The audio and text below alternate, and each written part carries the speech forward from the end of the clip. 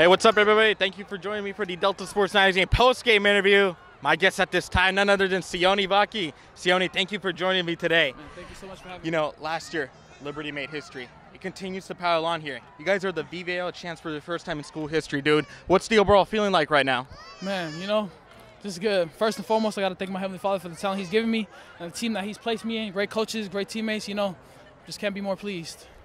And you know, your interception essentially sealed the deal for Liberty, dude. As soon as you got that ball, what was the feeling like? Man, joy, really, happiness. And we know how dominant Pittsburgh's been in the past. You know, they've ran the VVAL. Did that sort of bring in a little bit of nerves coming into this game?